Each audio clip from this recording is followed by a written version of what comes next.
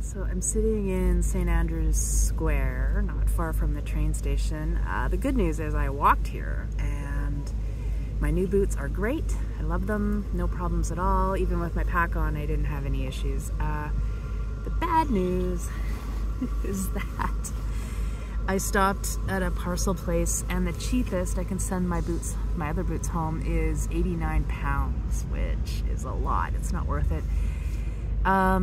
So I looked at other shipping places, but I couldn't even find one. There was one that was in an alley somewhere and I couldn't find the door, so I think I give up on that. But that means I won't be sending home this googly-eyed sheep magnet that I got from my mom, so I figured I'd throw it in with my boots.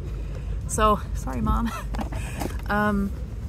So I guess I could try to find a consignment shop. I don't know if there are any close by. A lot of them are like vintage clothing and stuff. I don't think they'd take my boots. So then I looked at storage. That doesn't really help me. The other option, I guess, is just to donate them, which I think I'll do. Oh, the sun's coming out. Wow, it's gonna be another nice day.